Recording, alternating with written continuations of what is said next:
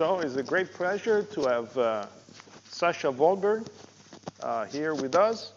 And Sasha graduated at the St. Petersburg a few years ago.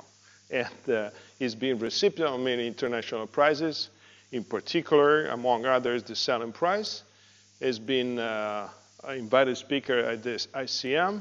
He's author of countless many papers, more than 200 in analysis, and he's been one of the most prolific in solving deep, long-standing problems. And again, it's a great pleasure to have him here, and I'll let him say his title of his talk. Thank you. Should I put it? Oh, yes, yes. Here around. Like this? Right. Okay. Okay, thank you very much for this nice introduction. So, for several years ago, I started to be very interested in a certain part of harmonic analysis because it was exciting, it was strange, and it seemingly had applications to very many different areas. And this is harmonic analysis on Hamming cube.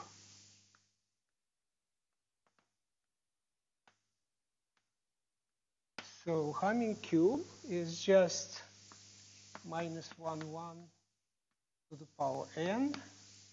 So let us denote it omega 2 n. So string of symbols minus 1, 1. So these are just vertices of the cube in very high dimensional space.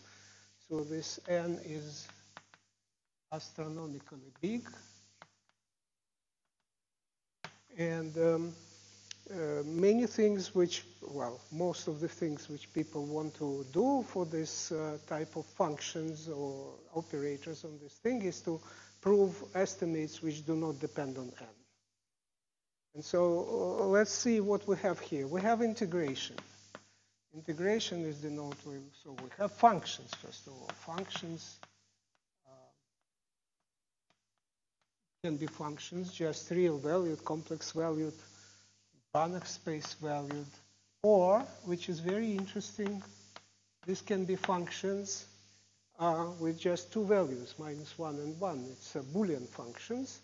Or also, quite interesting, it can be bounded functions. I will just say that these are functions from the Hamming cube to, say, minus 1, 1, or to 0, 1, doesn't matter, some interval. And in the case when, for example, these are functions from Hamming cube to 0, 1, these are the creatures which happen to be very often in what is super fashionable now. It's quantum computing algorithms, because this f would mean a certain thing which is called accepting probability of a certain algorithm. So what kind of things we have? We have integration, so it's just 1 over 2 to the n, and just then the sum of f epsilon, and epsilon it's not small number, it's just strings of symbols, epsilon 1, epsilon 2, etc. Each epsilon is plus or minus 1. Sometimes I will call them epsilon, sometimes just x. And then x is still, x1 is plus minus 1, x2 is plus minus 1. We have also derivatives. Let me, maybe before saying what is derivative, which of course I can do immediately, can say that we have Fourier transform. This symbol means the following. S is a subset of 1 to n, any subset. And for example, if S is, I don't know, 1, 3, 2000, then x to the s would mean x1 times x3, or epsilon. This is x, and epsilon I will use interchangeably. So just product of x's with corresponding coordinates. Yes. Notice that this is, of course, polynomial of at least 2,000 variables, but, well, 3 variables, but I mean 2,000 because others are not here, but they're still, we can think that they're here. But there is no polynomial which has, for example, x1 squared. So all polynomials on Hamming cube are just products of variables. There cannot be cube, there cannot be squared. Square is identically 1, cube is identically x. Okay? So each function will have Fourier representation which looks like this. And summation is over all subsets of 1, 2, 3, etc. n. And so all functions on Hamming cube are just polynomials of degree n. N is huge. And they are all multilinear. So they're linear in each variable. So in this definition, if we believe this, this is called, of course, Fourier coefficient, and it can be easily computed from f. As always, f s is just integration of f xs. My f's are, yeah, so that's the Fourier coefficient. And so there is derivative, which is exactly what we used to do. It's a partial derivative in ith variable. So just honest partial derivative. But there is another derivative, which is this partial derivative multiplied by this variable. And for this one, there is another formula. So it's f of x minus f of xi divided by 2. What does it mean, I? It means you look at your string of symbols, find the ith place, and just flip it. If it was +1 here, make it -1. If it was -1, make it +1. So it's a difference along the edge of the cube. So we have these discrete derivatives. We have integration. We have gradient, which is d1f, just vector dnf. We have absolute value of the gradient, which is the sum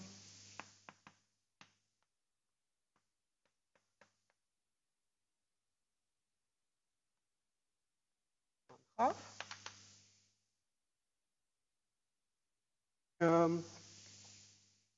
Also, we have so-called influences.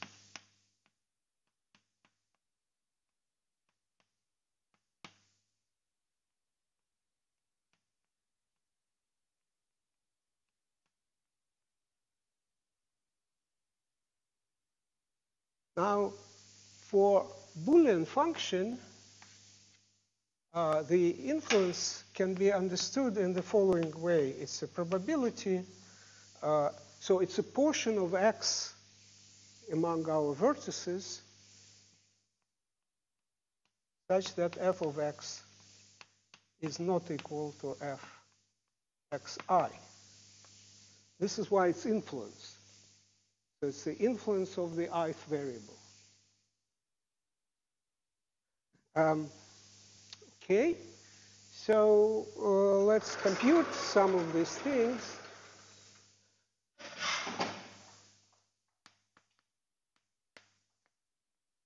So if you honestly compute this ith influence in terms of Fourier coefficients, Plancherel more or less obvious. And then if you, I didn't say that if you sum up all the influences, it is called total influence.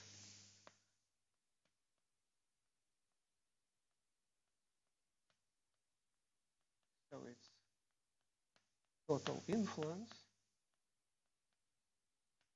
And let's sum up these things and use just use change of possibility to change the order of summation. And if we change the order of summation, we immediately see that the total influence, so to speak, L2 influence, because we have all this 2. So the total influence is this. And for example, if the degree of our polynomial is less or equal than d, what does it mean? It means that, in principle, these are polynomials of the highest degree is n, because you can multiply x1, x2, etc., xn. But each of these monomial has a degree, right? This one, for example, has degree 3. And so we take the monomial with the largest degree, and this is the degree of our polynomial. And suppose we have this. By the way, what is that? It's the cardinality of set S. And degree means that cardinality will be at most d.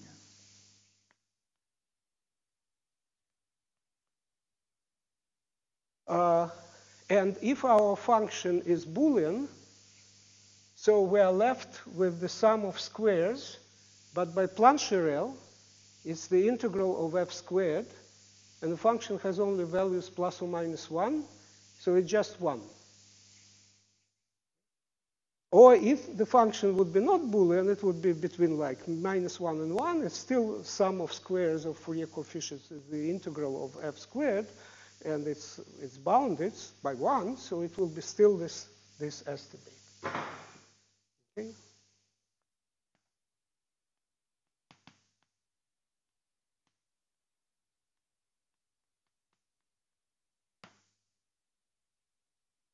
All right, and here is the first funny thing. So suppose we compute influences in another metric.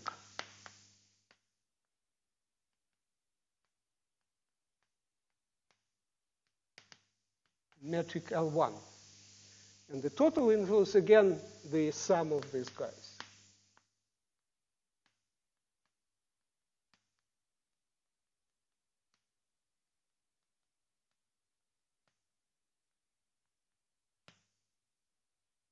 And again, suppose that degree f is less than d.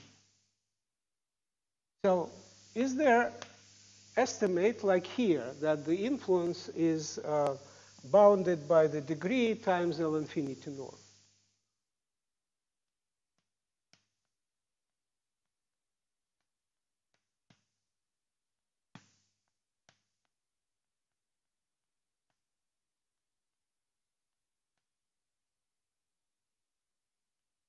Okay, yes, there is.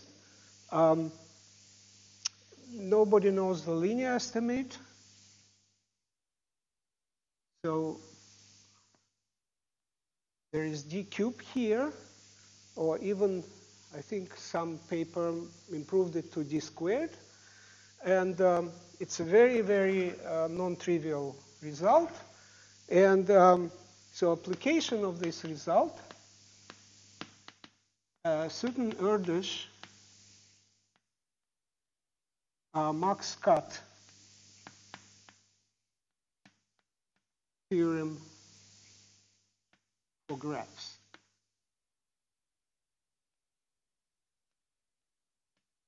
Why I'm saying that? I'm not going to cite Erdős-Goldberg-Patch theorem for graphs.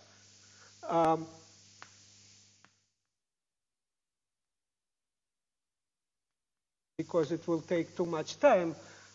I'm doing that by sort of emphasizing that if we look at the gradient f in L1, we go to graph theory.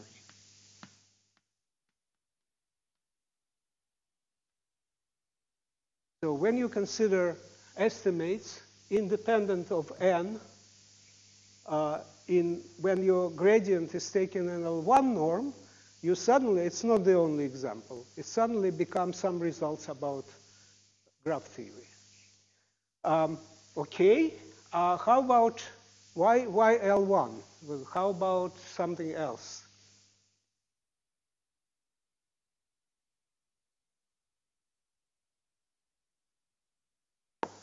So suppose we still like this thing.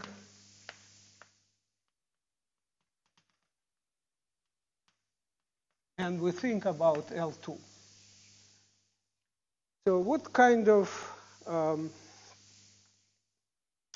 mean, L2 of the gradient, not necessarily like L2 norms of the derivatives. So the estimate itself can be in LP, but the gradient should be in L2. Okay, so for example, Poincaré inequality.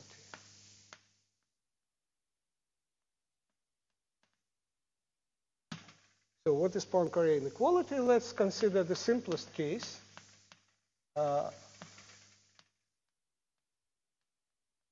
Real valued functions on the cube. And so you look at the following estimate.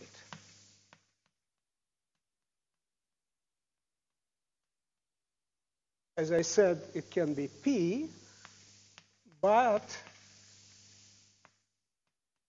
the gradient should be L2 gradient, meaning you take squares of these guys and sum them up and take square root.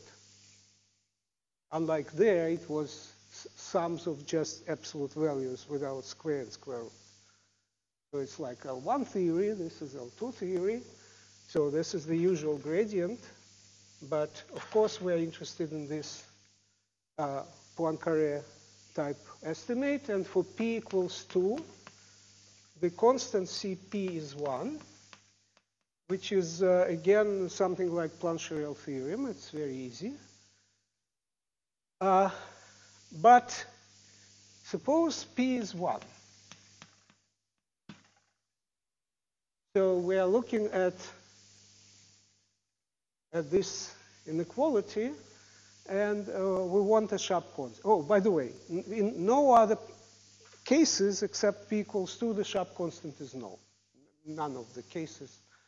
So let's look at c equals 1, p equals 1. So what was known? So this result was known, pi over 2. And it was proved by Françoise Lust-Picard.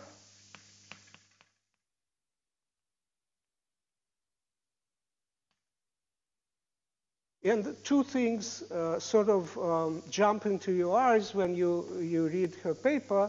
One thing is that for Gaussian functions, for Gaussian case, now let me explain what is Gaussian case. For Gaussian case, the constant is square root of pi over 2, and it is sharp.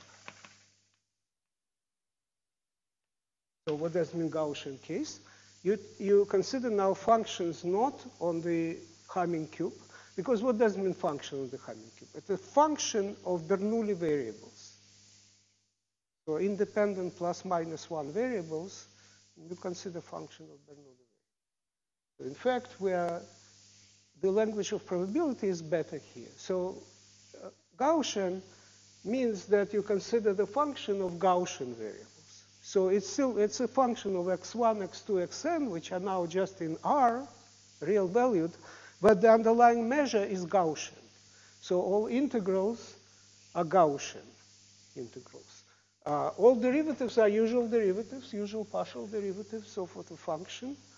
Function is absolutely normal function of n variables.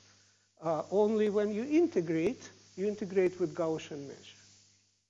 And because there are n variables, the estimate should not depend on n. That's claim for fame. And it turns out that, yes, it doesn't depend on n, and Sharp constant is pi over 2, the square root of pi over 2, and function f, which gives this, like, which are functions f, which give us this constant. There is no one function f, but the functions which almost give us this constant, eventually give it, are just characteristic functions of half spaces in Rn.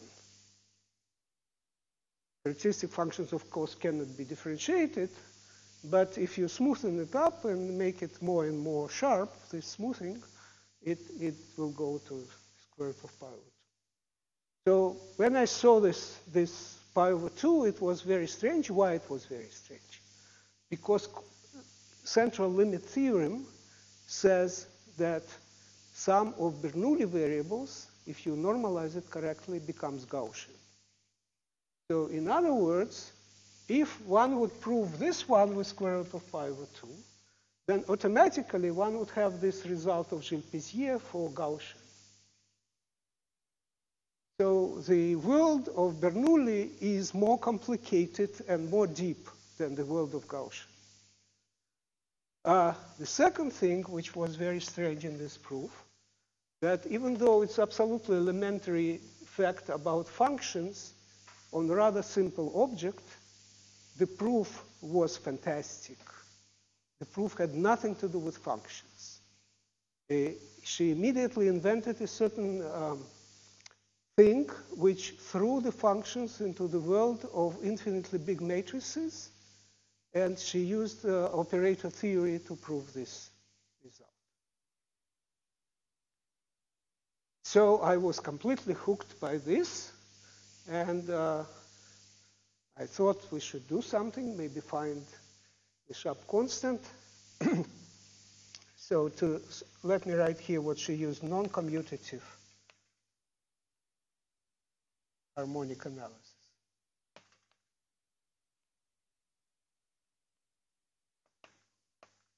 This is completely commutative thing. Why one should use non-commutative harmonic analysis is still not clear to me.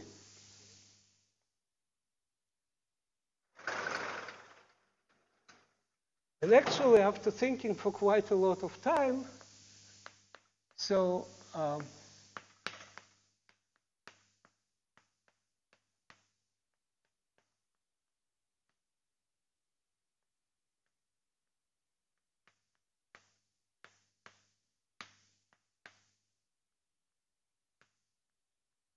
we prove this inequality. So we means, so it's my former student, Ivanishvili, who is Greek, by the way, Ramon van Handel,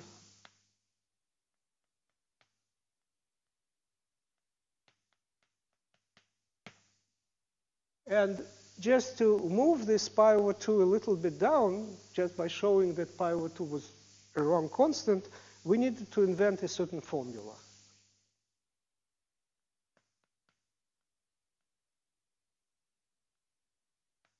Relating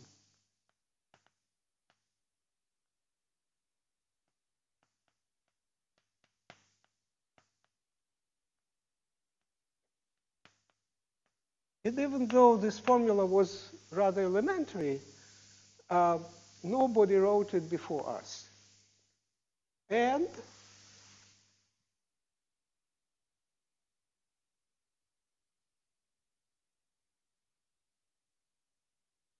turned out that this formula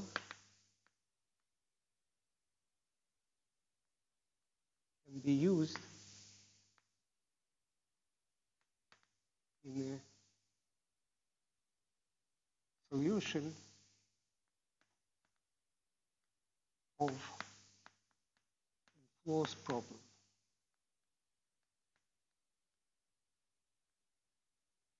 So around 1969, 69 maybe, or 60 something, or 71.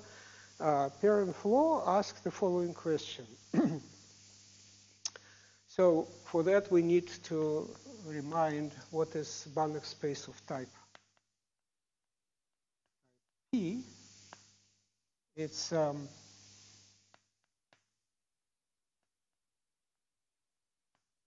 here it's important to use epsilon I for variable on Banach or on Hamming cube because xi are taken. These are vectors in the Banach space.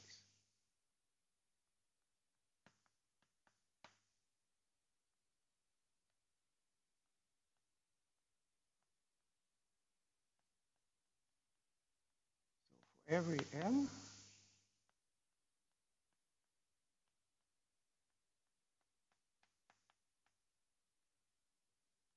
it's power p.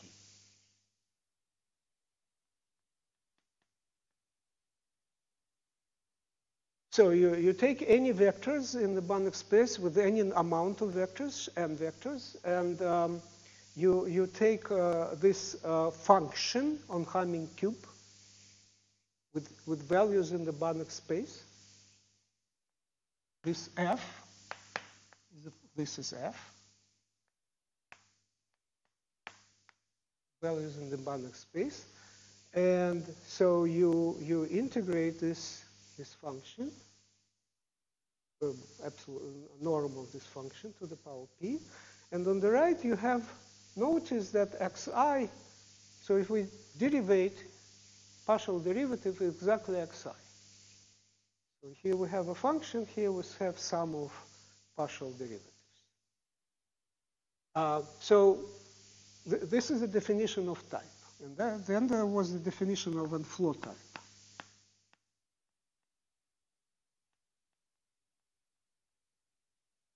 Take any function. So this function is not any function. It's a linear function on Q.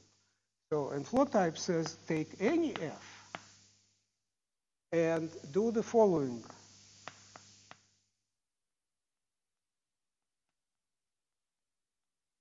Well, he formulated slightly differently, but it's the same thing. Maybe another CP.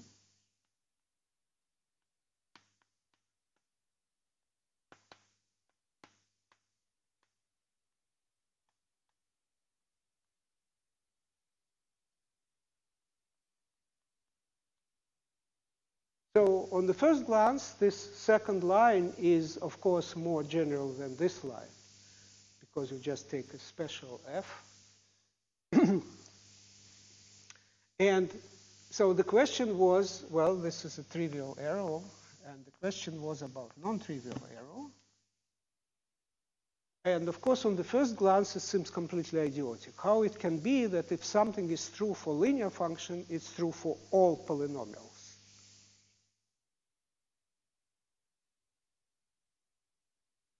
And so there were many efforts to prove it. They were proved for some special classes of Banach spaces, but in general it was not known. And so we, using this formula which I explained, we proved this in any case. Yes. And on the road, it was sort of like L2. Maybe I'm a little bit non-precise here, but it was sort of L2 gradients. Well, I wish to be more precise, but I don't have time. So so gradient f in L1, graph theory, gradient f in L2, which also has not only this example, but many other examples. Let's call it Banach space theory.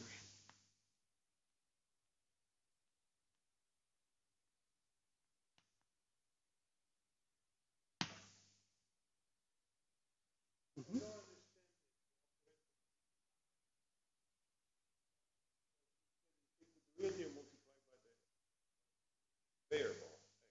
Yeah. But when you take absolute value, it doesn't matter. Oh, okay. Epsilon has a plus minus 1.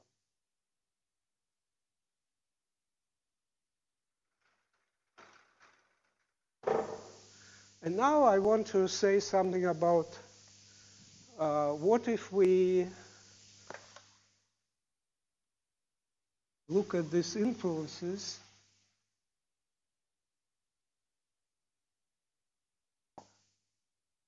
what about L infinity?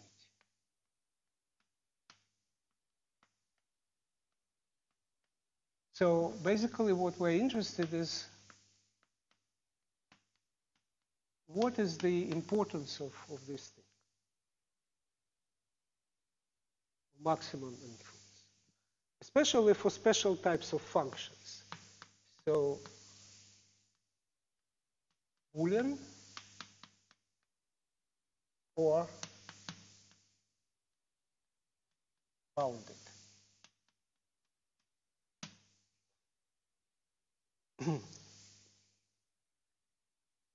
And here the following effect takes place. So imagine that we have a Boolean function on Hamming cube. A Boolean function of Boolean variables. So function seems to be very simple. It has just values -1, 1. So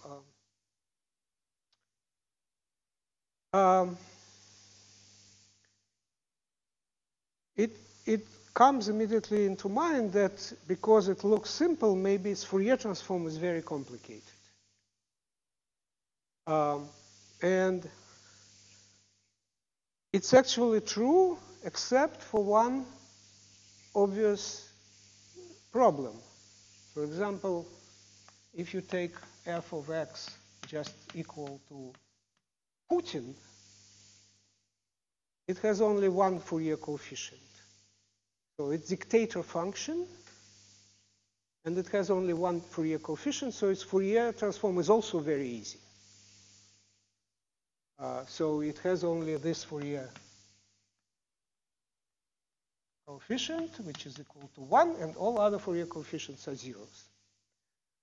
So, but to understand our intuition that Fourier transform should be complicated, one should say the following. Suppose that this max inf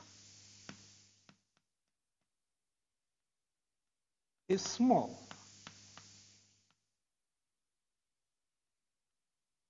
So there is maybe dependent on f, maybe a degree of, well, maybe I will give examples.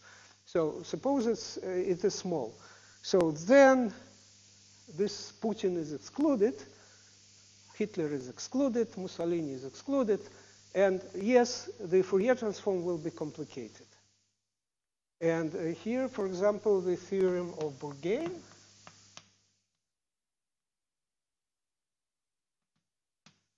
which sounds like that. So we have Boolean function. So this situation, somehow we say that it's non, in some way we sort of say that it's non-constant. And then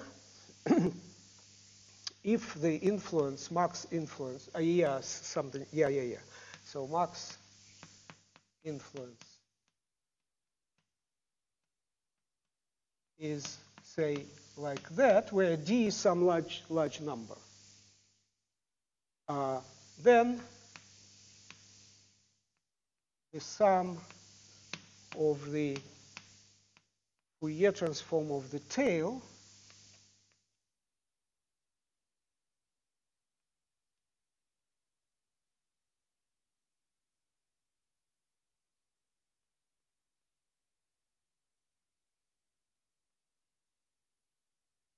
so if max influence, so fixed D, very, very large D, but notice that estimates do not depend on n. There are no constant depending on n, on number of variables. So if max influence is this small, then the tail, the Fourier tail, so the sum of squares of Fourier coefficients for part where this set S has many elements, is this heavy. So let's read it in the opposite direction. So if this is not the case, then one of the influences should be large. Now, what does it mean when the tail is not heavy? For example, it's polynomial of degree d. If it's polynomial of degree d, then Fourier coefficients, or all such Fourier coefficients are zeros. Okay? So for polynomial of degree d, one of the influences should be more than one of the some exponent to the power d, 1/10 over d. And what it means, now we come to this third topic, theoretical computer science. So what it means that one of the influences is large. Well, large is, everything is, relative. It doesn't look very large. It's 10 to the minus d if it's a polynomial of degree d. But it says the following thing. I will wave hands.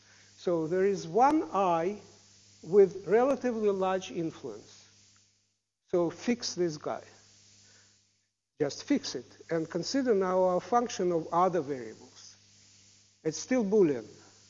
So repeat the same argument, then repeat again the same argument. And after a certain number of steps, it turns out that you will need only like exponent to the power d steps to prove that there is another polynomial. So started with f, you will construct another polynomial such that L2 norm, well, here I should divide by epsilon, will be less than epsilon. And the main thing is that degree will be not large, but it's okay. The main thing that it will depend on few variables. It will depend on this number of variables. So original guy depends basically on infinitely number of variables because n is astronomically large. All estimates do not depend on n. And by this Bourgain theorem, just repeating it, you can prove that you can construct another function which is close to your function and which depends only on this number of variables. So such theorems are super popular in theoretical computer science, and they are called Hunter theorems.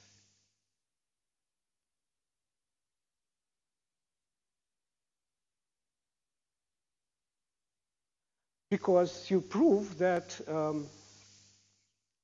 your f is basically the same as if it's ruled by finitely many, this number of people. So you can always think that these f's, especially when they are Boolean, these are voting functions. So first vote +1, second vote +1, third vote maybe -1, it's Trump or whatever, or Biden. Trump is -1, Biden is +1, and then f gives you, if this scenario is fulfilled, f gives you who won. And f can be complicated. For example, in United States, it's not majority function. So what is majority function? Majority x1, xn is just the sign of x1 plus 7. Okay, so that's the usual voting function, but they are more complicated. Voting function is just a Boolean function of Boolean variables, and n is 140 millions or 330 millions, and there is one property. It should be monotone.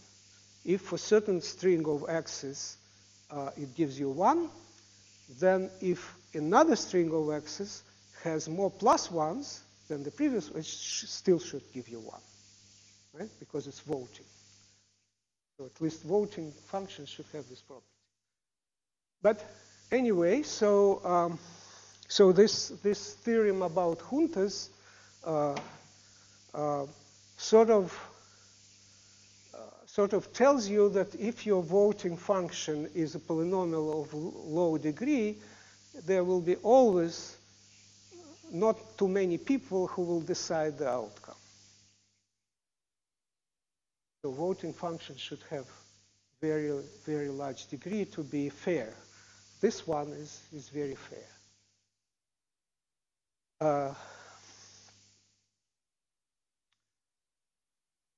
Actually, so all this thing about the influence of max inf on the property of function have an interesting corollary, which is a little bit bad for democracy. It says, for example, that if you have a voting function and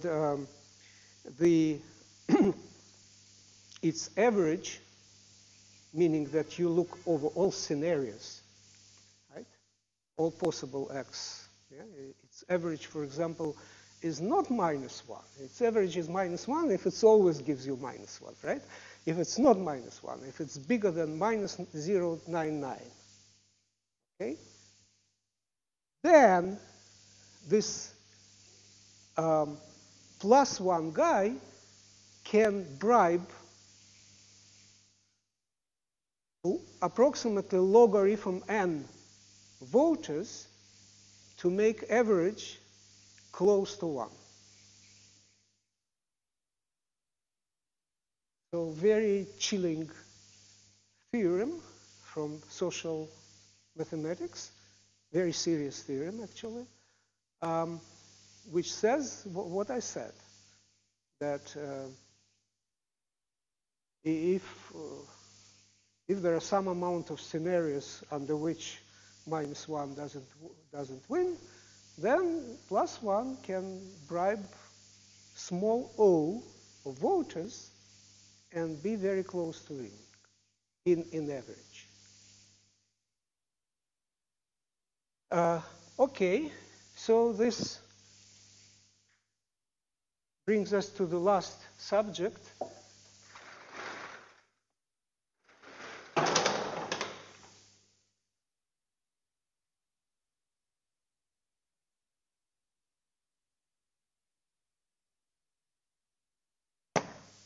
So it turned out that it's possible to prove all kinds of Junta theorems and also learning theorem.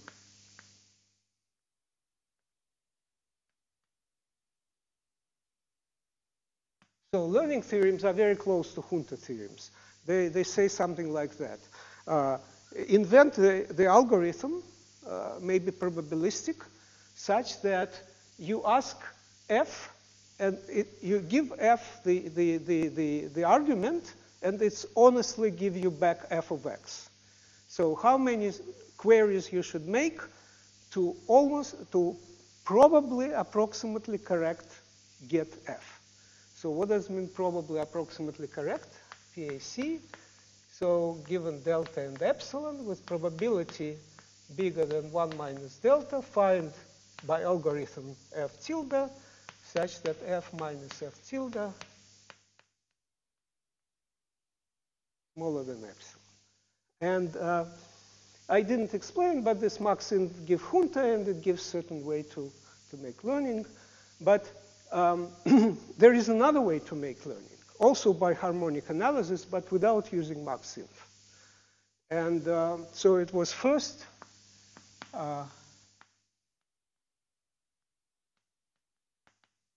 recently found by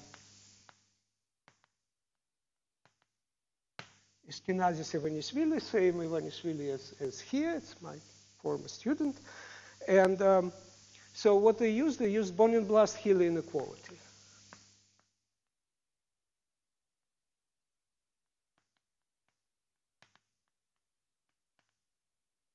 So what is Bohnenblust Hille inequality? You have a function. Again, we have the same setting. Say bounded. So then you can give this certain estimate on its Fourier coefficient, which is non-trivial. What would be the trivial one? So it's bounded, so it's an L2, because our measure is probability measure on this Hamming cube. So the sum of squares would be bounded trivially. But what it does, it says that if degree of f is less or equal than d, then you can give this estimate.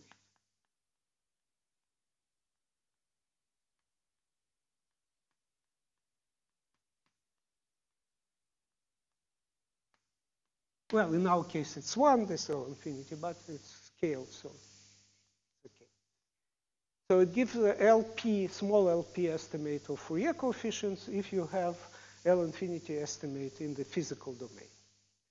So this is Bohnenblust Hille. It's proved 70-something years ago, published in Annals of Mathematics. And so these people invented how to use it for learning. So how to invent algorithm to learn function efficiently with small number of steps. Because the stupid way would be just give one argument after another. There are 2 to the n arguments, and after 2 to the n queries, you will have the answer. But this probably approximately correct algorithm, given epsilon and delta, gives number of queries. I mean, this algorithm which uses Bohnenblust Hille gives the number of queries less than this constant C of d, epsilon d plus 1, logarithm n divided by delta. So instead of 2 to the n queries, you have log of 2 to the n queries. Okay? And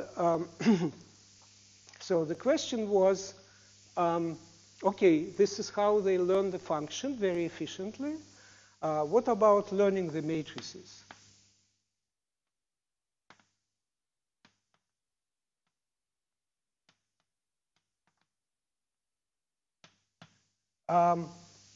You see, this Boolean stuff extremely well adapted to non-commutative questions.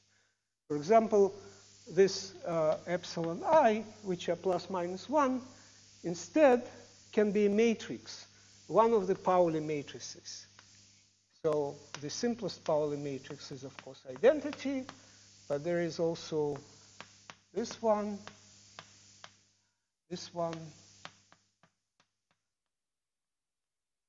and this one. And instead of product, because we multiply these epsilons, you take tensor products in some order.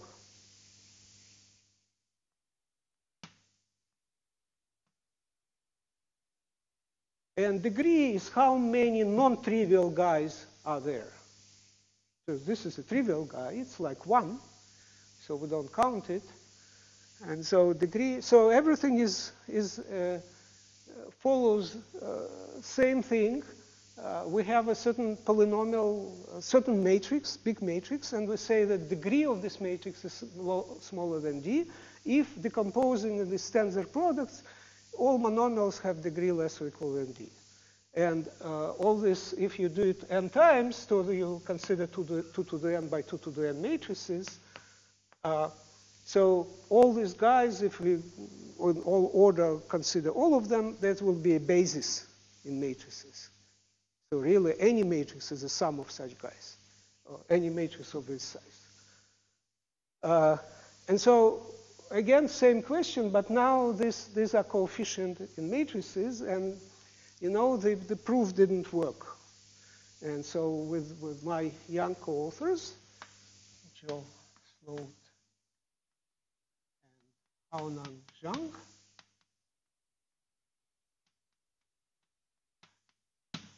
we did it. We proved Bohnenblust Hille inequality for matrices by reducing to a certain commutative case. So basically reducing to the previous case, but we invented how to reduce it.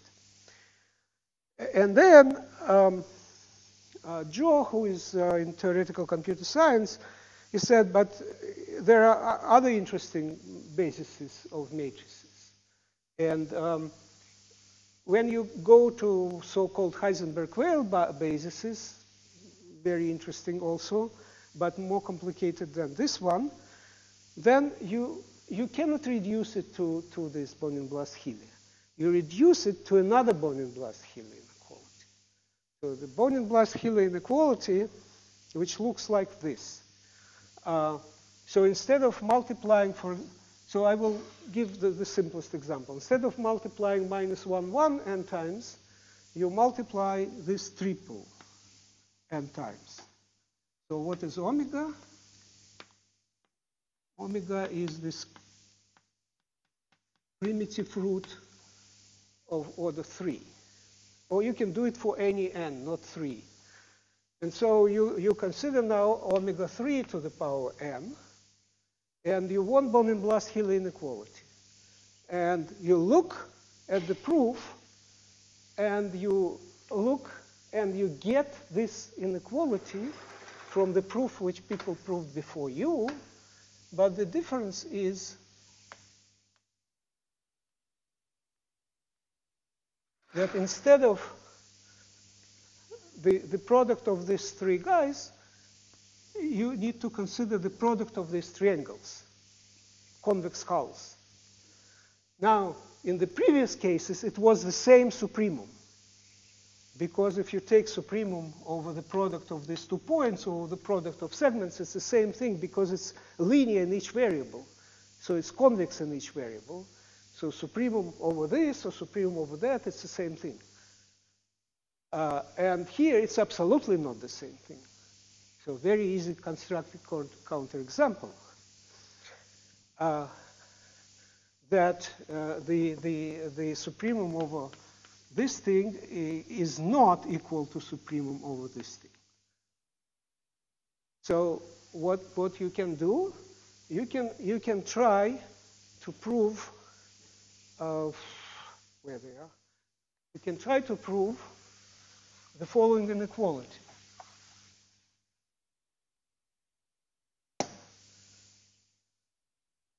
That supremum f of z, let me now use variable z because it's in the complex plane, omega 3 convex to the power n is less than, so degree again,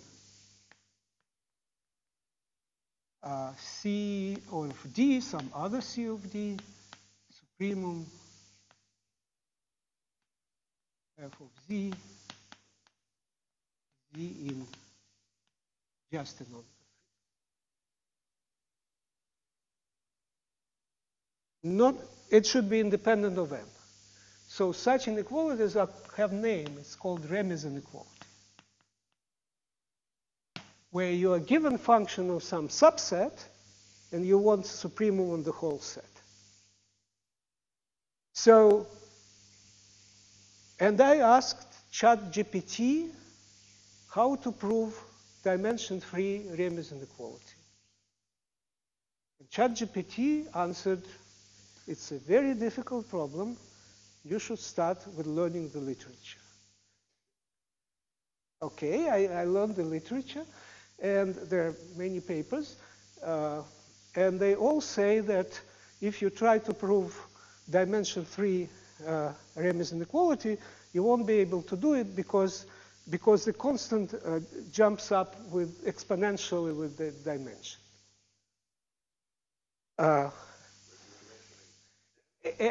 And here we prove that in this very particular case, it doesn't. Okay? So so what it is, on the right we have this triple times the same triple n times, etc. And here we have triangle, cross triangle, n times. And independent of n, this supremum will be bounded by this supremum with constant, which is c to the d squared. Some absolute constant c to the d squared. And so that's it. And what I want, the last phrase is that I'm sure, but I cannot prove, that as soon as you just move any point, it will break down. So there will be no Remy's inequality if you just move one point. So it will be, but it will depend on n, as literature and ChatGPT said. Thank you very much.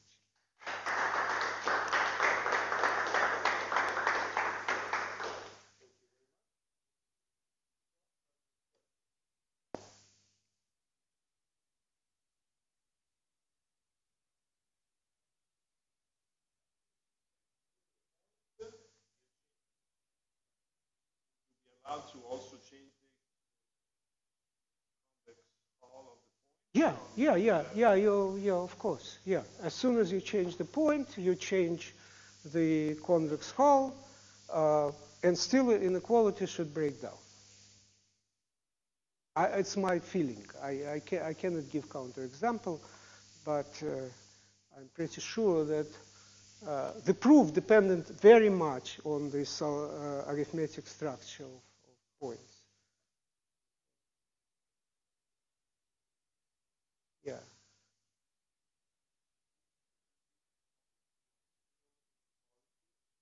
Bohnenblust Hille, yeah.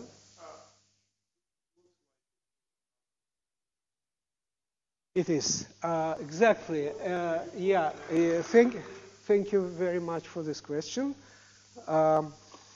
Yes. So Hausdorff-Young will be, if we have here norm, which is LP1, well, this P, and here we will have LP prime.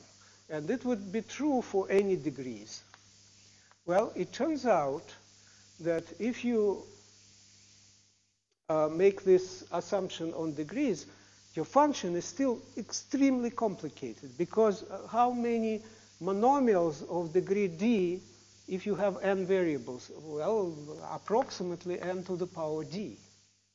So it's astronomical number of, even for function which is homogeneous polynomial, that would be very non-trivial inequality. And by the way, you cannot change this. So the smaller it is, the better, because for L2 it's trivial. Well, it's written here. L2 doesn't need even this degree, it's just always true. So the smaller the better. For example, if it would be 1, it's called Sidon constant, and Sidon constant must depend on n. There are works of people who made non-trivial proof estimates in terms of n, but it must depend on n.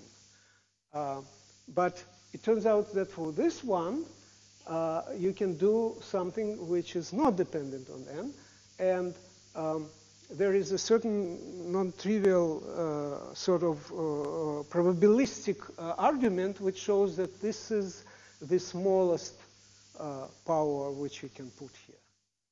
So as soon as you try to do this power minus epsilon, that's not true. You can give some random counterexample.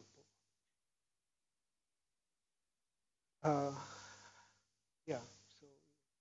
So I love here that it's typical harmonic analysis. One norm in the physical space, another norm in Fourier space, and you want the estimate. And then suddenly it has applications to learning of functions. So,